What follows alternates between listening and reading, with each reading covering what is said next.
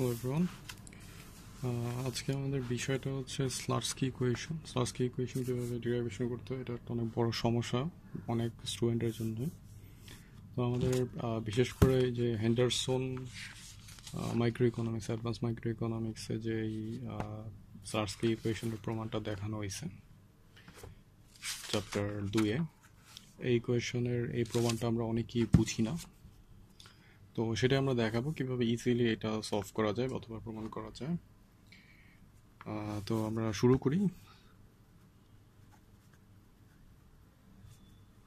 slutsky প্রত্যেকটা জিনিস খুব মনোযোগ সহকারে দেখলে আমার মনে হয় না যে কারো কোনো সমস্যা থাকবে। তো আমরা প্রথমেই শুরু করার জন্য slutsky ইকুয়েশন আমরা দুটো ইকুয়েশন লাগে। একটা হচ্ছে অবজেক্টিভ ফাংশন, যেটাকে আমরা ধরে নিতেছি ম্যাক্স ইউ বা utility equal to Q2 Q1 Q2, ঠিক আছে। সো এইটা হচ্ছে আমাদের অবজেক্টিভ ফাংশন। এবার আমরা সাবজেক্টিভ ফাংশন একটা ধরতে হবে। সাবজেক্টিভ ফাংশনটা হচ্ছে আমাদের বাজেট লাইন, যেটা হচ্ছে P1 Q1 plus P2 Q2 equal to Y ধরা হয়েছে, বা ওয়াইটা হচ্ছে ইনকাম, ঠিক আছে। সো এটা হচ্ছে আমার অবজেক্টিভ ফাংশন এবং সাবজেক্টিভ ফাংশন। সো এই দুইটা ফাংশনকে বেস করেই আমরা হচ্ছে আগাবো আমাদের slutsky ইকুয়েশন প্রমাণের দিকে। তো প্রথম যে কাজটা করতে হবে সেটা হচ্ছে আমাদের ফার্স্ট ল্যাগ্রাঞ্জিয়ান ফাংশনটা বের করতে হবে। সো আমরা জানি যে ল্যাগ্রাঞ্জিয়ান ফাংশনের নিয়মটা হচ্ছে যে আমরা কোনো একটা ফরমেশন ধরবো। সো প্রথমে ধরি ল্যাগ্রাঞ্জিয়ান ফাংশন, ঠিক আছে। যে কোনো একটা কিছু ধরে নিতে পারি, আমরা এখানে ভি ধরলাম। সো আমরা জানি যে ল্যাগ্রাঞ্জিয়ান ফাংশনে কি করতে হবে, যে অবজেক্টিভ ফাংশনের এই অংশটা নিতে হবে। সো আমরা বসাই দিই এখানে Q1 Q2 প্লাস, এখন প্লাসের পরে ব্যাপার আছে, যখন এখানে যেটা করতে হবে সেটা হচ্ছে যে ল্যামডা হচ্ছে কি Lagrangian multiplier into y minus এত, ঠিক আছে,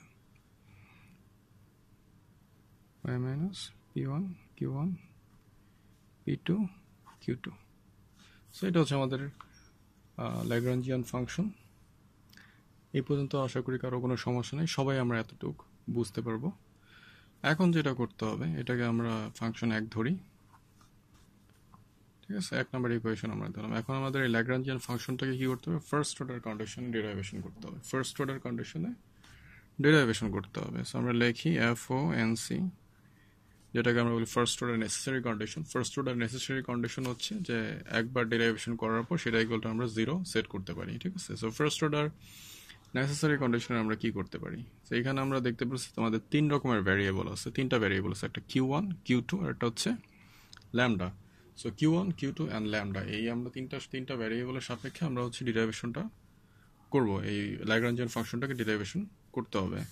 সো ফার্স্ট তো আমরা Q1 এর সাপেক্ষে ডেরিভেশনটা করি, যে টিভি ডি Q1, ঠিক আছে।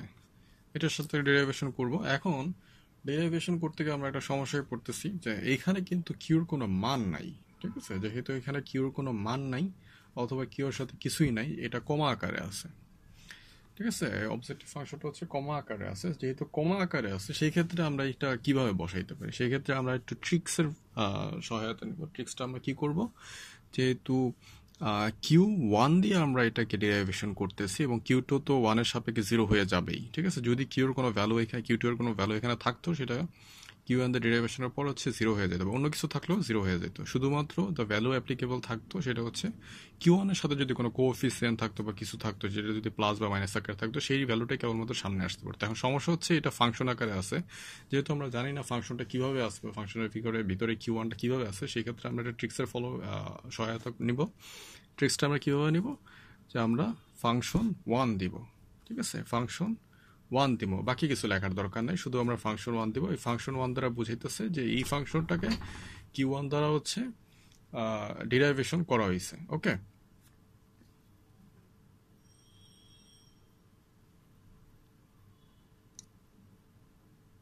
আচ্ছা, সো আমরা এটা f1 এর সাপেক্ষে হচ্ছে f1 দিয়ে বুঝলাম যে এটা হচ্ছে একবার হচ্ছে q1 এর সাপেক্ষে ডেরিভেশন করা হয়েছে, ঠিক আছে, এটা ট্রিক্স।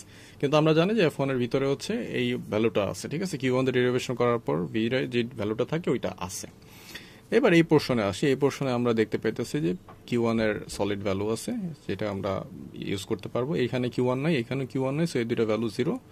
সো যেটা থাকবে সেটা হচ্ছে p1 থাকতেছে, তাই না, যে এটা একবার ডেরিভেশন করলে এটা 0 হয়ে যেতেছে। সো এখানে যেটা থাকবে মাইনাস ল্যামডা p1, ঠিক আছে। আর FONC first order necessary condition হচ্ছে এটা হচ্ছে 0। ওকে, এবার আমরা সেকেন্ড বা আরেকবার করবো হচ্ছে কি এর সাপেক্ষে, q2 এর সাপেক্ষে করবো। সো আবার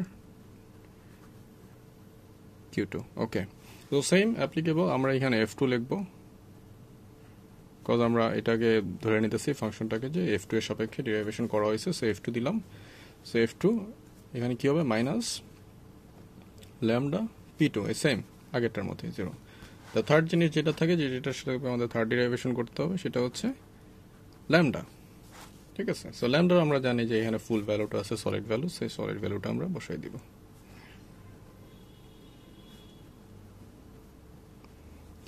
ওকে,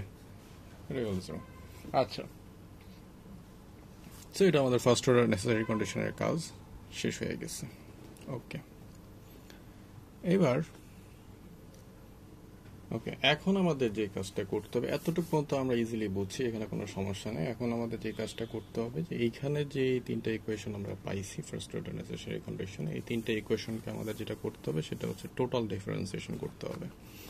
আমরা এটাকে একটা ইকুয়েশন ধরি, এটাকে আমরা 2 নাম্বার ইকুয়েশন ধরি। এই তিনটাকে আমরা 2 নাম্বার ইকুয়েশন ধরলাম। এখন এই 2 নাম্বার ইকুয়েশনে যে তিনটা ইকুয়েশন আছে, এই তিনটা ইকুয়েশনকে আমাদের টোটাল ডিফারেন্সিয়েশন করতে হবে। আবার বলতেছি, টোটাল ডিফারেন্সিয়েশন করতে হবে।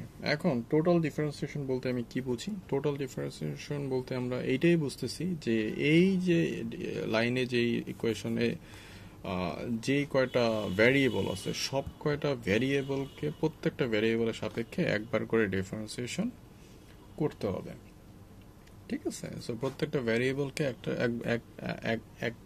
মানে প্রত্যেকটা ভ্যারিয়েবলের সাপেক্ষে একবার করে ডিফারেন্সিয়েশন করতে হবে। তো আমরা লিখি যে differentiating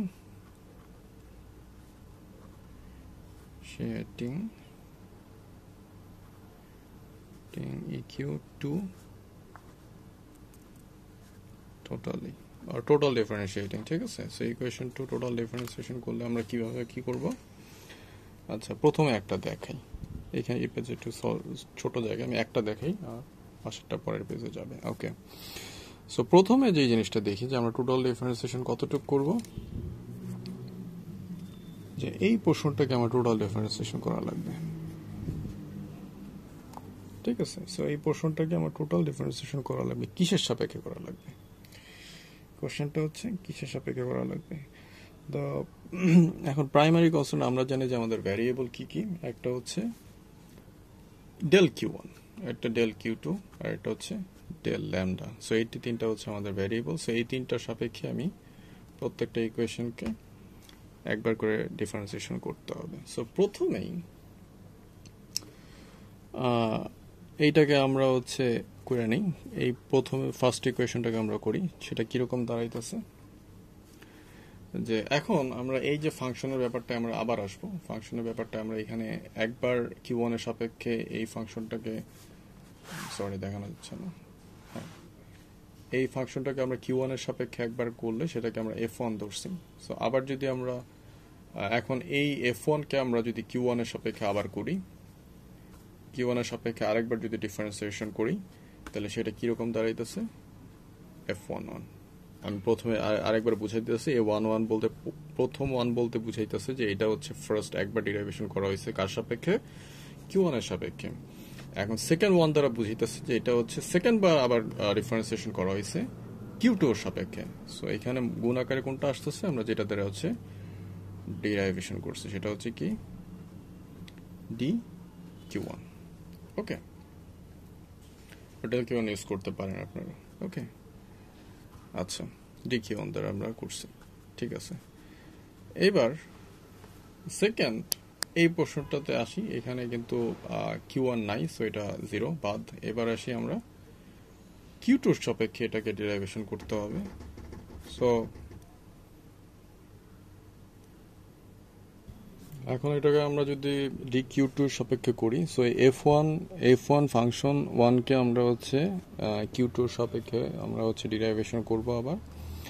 সো ডেল কিউ টুর সাপেক্ষে ডেরিভেশন করলে আমরা আবার ধরি যে ফাংশন অফ ওয়ান, এটা তো একবার ওয়ান আসে, এবং সেকেন্ড আমরা যেহেতু ডি কিউ দ্বারা ডেরিভেশন করতেছি, সো এখানে আমরা কি দিব সিম্পলিফিকেশনের জন্য টু ডি কিউ দ্বারা F12 অর্থাৎ F12 মানে বুঝাইতেছে এটা একবার হচ্ছে কিউ ওয়ান দ্বারা ডেরিভেশন হয়েছে, এবার সেকেন্ড বার হচ্ছে কিউ টুর সাপেক্ষে ডেরিভেশন হয়েছে। ওকে, সো এটা আমরা কি দিতেছি ডি কিউ টু। ঠিক আছে, এটা নর্মাল ডিফারেন্সিয়েশন, এটা হচ্ছে ওই পাশ থেকে চলে আসছে, চেঞ্জটা রেখে এই পাশে হচ্ছে গুণ হয়ে চলে আসছে। ঠিক আছে, আমরা সিম্পলিফিকেশনের জন্য এটা এই পাশে নিয়ে আসছি। আচ্ছা, এবার লাস্ট আমাদের D one D Q one Q টুর ব্যাপারটা চলে গেল, আমাদের যেটা থাকে সেটা হচ্ছে ডেল ল্যামডা। সো ল্যামডার সাপেক্ষে আমাদের একবার ডিফারেন্সিয়েশন করতে হবে। এখন ল্যামডার যে ভ্যালুটা আছে সেটা হচ্ছে কি ডিরেক্টলি একটা ল্যামডার ভ্যালু আছে, তাই না? সো এটাকে আমরা ল্যামডার সাপেক্ষে করলে যেটা দাঁড়াবে শুধু মাইনাস পি থাকবে আর হচ্ছে ডি ল্যামডা থাকবে। ঠিক আছে, এই প্রথমটা। ঠিক আছে, শুধু মাইনাস পি থাকবে আর হচ্ছে ডেল ল্যামডা। এখন এই পিও একটা ভ্যালু, পি কেও আমরা হচ্ছে যেহেতু আমরা টোটাল ডিফারেন্সিয়েশন করতেছি, সো পি এর চেঞ্জটাও আমাদের দেখতে হবে। সো পি এর চেঞ্জটা আমরা যখন দেখতে যাব তখন যে এই ভ্যালুটা আমাদের সামনে চলে আসবে সেটা হচ্ছে মাইনাস তো আসেই, সো ল্যামডা থাকবে এবং এটা কি দাঁড়াবে ডিপি। ঠিক আছে, এবং জিপি 1 আর ইউজুয়াল H0 চলে আসছে। সো এইটা হচ্ছে টোটাল ডিফারেন্স, অর্থাৎ যে কয়টা ফাংশন ভ্যারিয়েবল যাই থাকুক না কেন প্রত্যেকটার সাপেক্ষে আমার হোল ইকুয়েশনটাকে একবার করে ডিফারেন্সিয়েশন করতে হবে। এটাকে আমরা একটু রিঅ্যারেঞ্জ করব বিকজ আমাদের পরে একটা ব্যাপার আছে। সো আমরা যখন রিঅ্যারেঞ্জ করলে আমরা শুধু যে সকল ভ্যারিয়েবলের সাপেক্ষে আমরা পরে যে কাজটা লাগবে আমরা কনস্ট্যান্টগুলো হচ্ছে পাশে সরাই দেব। সো এই লাইন থেকে আমরা সেকেন্ড লাইনে যাচ্ছি 1 dq1 plus function of 1 2 dq2, এটা যেহেতু ল্যামডা এই পাশে থাকবে ডি ল্যামডা, আর এইটা আমরা ওই পাশে নিয়ে যাব যেহেতু এটা আমাদের প্রাইমারি ভ্যারিয়েবল না, এটা আমাদের মেইন ভ্যারিয়েবল না। সো এটা হচ্ছে আমরা ওই পাশে নিয়ে যাব, কি দাঁড়াইলো ল্যামডা dp1। ঠিক আছে, এখন এই সেম জিনিসটাই আমরা এই সেকেন্ড ইকুয়েশনের জন্য করব। আচ্ছা, এই সেকেন্ড ইকুয়েশনের জন্য ফার্স্ট ইকুয়েশন করছি, আমরা সেকেন্ড ইকুয়েশনের জন্য এই কাজটা করব। আচ্ছা, সেকেন্ড ইকুয়েশনের জন্য আমরা পাশের পেজে যাচ্ছি।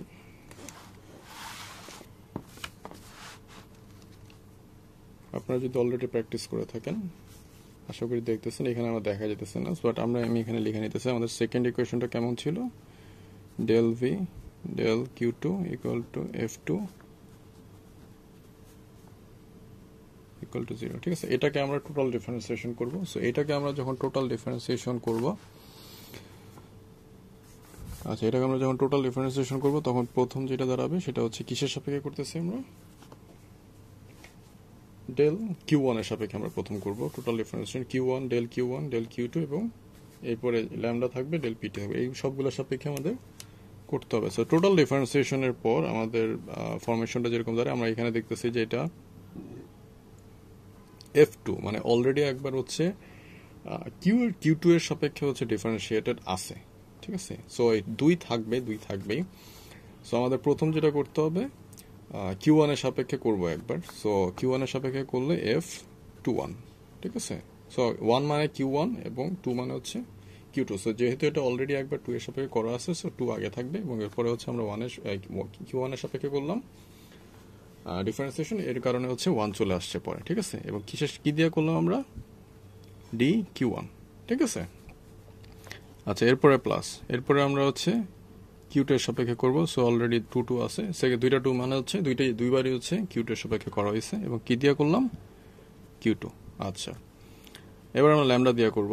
সো এখানে কি থাকতেছে P2 আর হচ্ছে ডি ল্যামডা। ঠিক আছে, এটা নর্মাল। আচ্ছা, এরপর হচ্ছে আমাদের যেহেতু পিও আছে, পি টু আছে, সো পি টু এর সাপেক্ষে একবার করতে হবে, এবং যেহেতু আমরা জানি যে পি টু এর ব্যাপারটা হচ্ছে কনস্ট্যান্ট আকারে থাকবে, সো আমরা ওইটা ডিরেক্টলি এই পাশে গিয়ে কনস্ট্যান্ট বানায় ফেলাবো। ঠিক আছে, সো আমরা এইটা এই পাশে বসতো, এই পাশে বসালেও হইতো, বাট আমরা সরাসরি এই পাশে নিয়ে যেতেছি টাইম কমানোর জন্য। ওকে, সো কিরকম হইতো সেটা হচ্ছে ল্যামডা থাকতো, আর একটা হচ্ছে ডিপি টু হইতো। ঠিক আছে, যেহেতু এই পাশে মাইনাস হইতো এবং এই পাশে যাওয়ার পর এটা প্লাস হয়ে গেছে, সেম।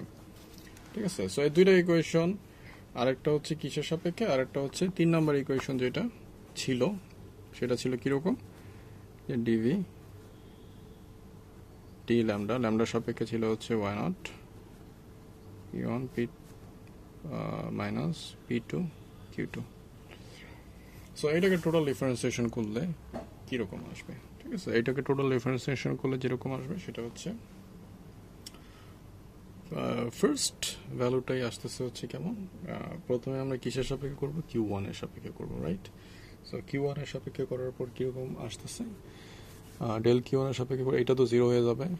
ঠিক আছে, এখানে কিউ ওয়ান আছে, সো এখানে আমরা একটা ভ্যালু পাবো, সেটা কি, মাইনাস পি ওয়ান, এবং কিসের সাপেক্ষে করলাম, ডি কিউ ওয়ান। ঠিক আছে, সেকেন্ডটাও এই আমরা কিউটার সাপেক্ষে, এখানে কিউ ওয়ান নাই, সো এটা বাদ।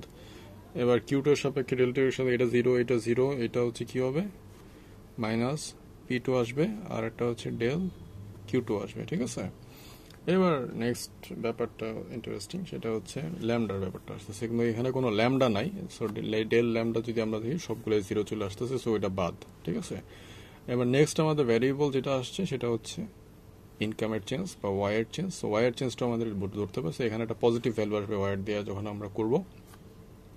সো পজিটিভ ভ্যালুটা আসতেছে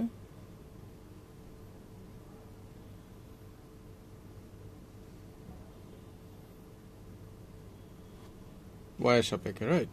সো ওয়াইয়ের সাপেক্ষে পজিটিভ ভ্যালুটা কিরকম আসতেছে, আচ্ছা ওয়াইয়ের সাপেক্ষে পজিটিভ ভ্যালুটা আসতেছে হচ্ছে প্লাস ডি ওয়াই। ঠিক আছে, সো এটা আপাতত মোটামুটি তিনটা গেল, মানে চারটা গেল। এরপরে আমরা দেখি যে এরপরে আরো দুইটা ভ্যারিয়েবল আছে, আমরা দেখতেছি একটা হচ্ছে পি এবং পি টু। ঠিক আছে, পি ওয়ান এবং পি টু, আরো দুইটা ভ্যারিয়েবলকে আমরা পাইতেছি। ঠিক আছে, পি ওয়ান এবং পি টু, আরো দুইটা ভ্যারিয়েবলকে আমরা পাইতেছি, যেহেতু আমরা টোটাল ডিফারেন্সিয়েশন করতেছি, সো এগুলোর চেঞ্জ আমাদের দেখতে হবে। সো পি ওয়ান এবং পি টু এর সাপেক্ষে আমরা যখন করবো, সো পি ওয়ান এর সাপেক্ষে শুধু এইটা হবে, এইখানে আমরা কি পাইতেছি যে যেহেতু মাইনাসে আছে, so minus Q one into D P one. ঠিক আছে, আরেকটা মাইনাস পাবো এখানে, কজ এখানে আর কোনো পি ওয়ান নাই, সো পি ওয়ান আর কোনো ব্যাপার হবে না। এবার পি টু সাপেক্ষে হলে এটাও জিরো হবে, এটাও জিরো হবে, এইখানে আমরা একটা ভ্যালু পাবো।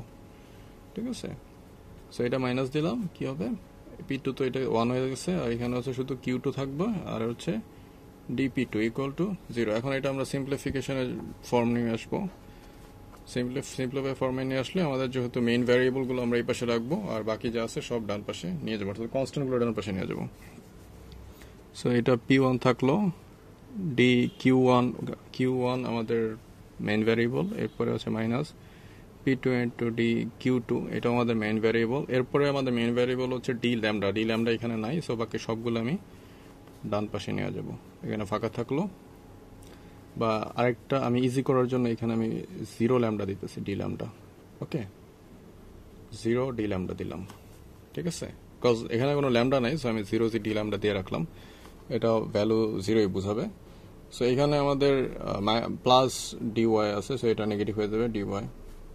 এরপর এটা হচ্ছে মাইনাস আছে, সেটা পজিটিভ প্লাস হয়ে যাবে, Q one D P one. এরপরে এটাও মাইনাস আছে, এটাও পজিটিভ হয়ে যাবে, কিউ টু। ঠিক আছে, জাস্ট ওই পাশে নিয়ে গেলাম সিম্পলিফিকেশন। সো এখন আমাদের তিনটা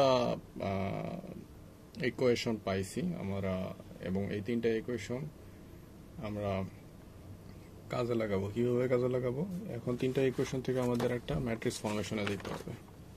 ঠিক আছে, এই তিনটা ইকুয়েশন থেকে আমরা, তিনটা ইকুয়েশন কিন্তু আমাদের ভ্যারিয়েবল অনেকগুলো। ঠিক আছে, কিন্তু অনেকগুলো ভ্যারিয়েবলের জন্য আমরা কোনো সলিউশন ডিরেক্টলি সম্ভব না, যে কারণে আমাদের যেটা করতে হবে, ক্রামার্স রুলসের আগাইতে হবে। সো ক্রামার্স রুলসে যেহেতু আমরা আগাবো, তখন ক্রামার্স রুলসের জন্য আমাদের যেটা করতে হবে, যেটা হচ্ছে যে আমাদের ম্যাট্রিক্স ফর্মেশন করতে হবে। ঠিক আছে, সো ম্যাট্রিক্স ফর্মেশনের জন্য আমি সবগুলো আরেকবার দেখাই। এটা হচ্ছে আমাদের, আই এম সরি আমার ক্যামেরার জন্য, ঠিক আছে। এটা হচ্ছে আমাদের প্রথম ইকুয়েশন। এরপরে এটা হচ্ছে আমাদের সেকেন্ড ইকুয়েশন, আর এরপরে এটা হচ্ছে আমার থার্ড ইকুয়েশন। সো এই তিনটা ইকুয়েশন থেকে আমাদের পর্যাপ্ত যে সকল ভ্যারিয়েবলগুলো আছে সেগুলোর কোএফিসিয়েন্ট নিয়ে হচ্ছে আমাদের ম্যাট্রিক্স ফর্মেশন করতে হবে। যেমন এখানে প্রথম ভ্যারিয়েবল যেটা হচ্ছে ডেল কিউ এটার কোএফিসিয়েন্ট হচ্ছে F11, এরপর হচ্ছে ডি কিউ টু আছে, এরপর হচ্ছে ডি ল্যামডা আছে,